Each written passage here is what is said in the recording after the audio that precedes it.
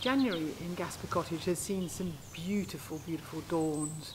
And the good thing about January is that dawn is at a civilised hour, like 9 o'clock in the morning. In fact, specifically, this is at 8:56 a.m.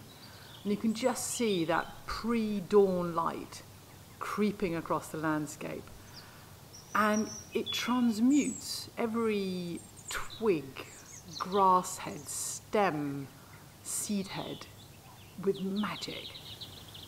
And it's such a simple thing. It's a little bit of atmospheric moisture, cold temperature, and a little bit of light bouncing around. But the effect is truly magical. This border at the front of the house here really has held up incredibly well. And it will be all cut back pretty soon to make space for the new things coming through. But the combination of the grasses, the seed heads, and the bright stems of the willow has been gorgeous.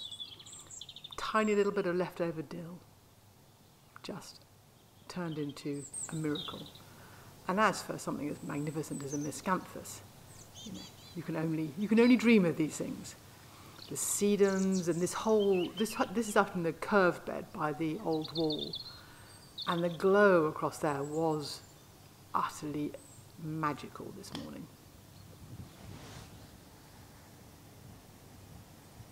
I don't know how to say anything other than it keeps saying it's magical. I don't know, I need Harry Potter to give me more words for magical things. But it is. And the wall itself just had that extraordinary pink tone. And at that time of day, everything seemed to have that sort of pink tone, fading out of the mauve. It was mauve, then it's pink, and you've just got every single little tiny twig at the witch hazels that I've got by the drive. They were looking amazing that morning. And I've also got one witch hazel in a pot just by the back door, and I get the scent, which is great.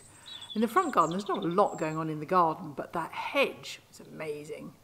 So this is looking out towards the frozen pond and the orchard, all starting to look quite tidy and clean and, getting ready for the winter pruning. But looking back into that bed full of all the grasses and the willows is amazing. But this effect doesn't last.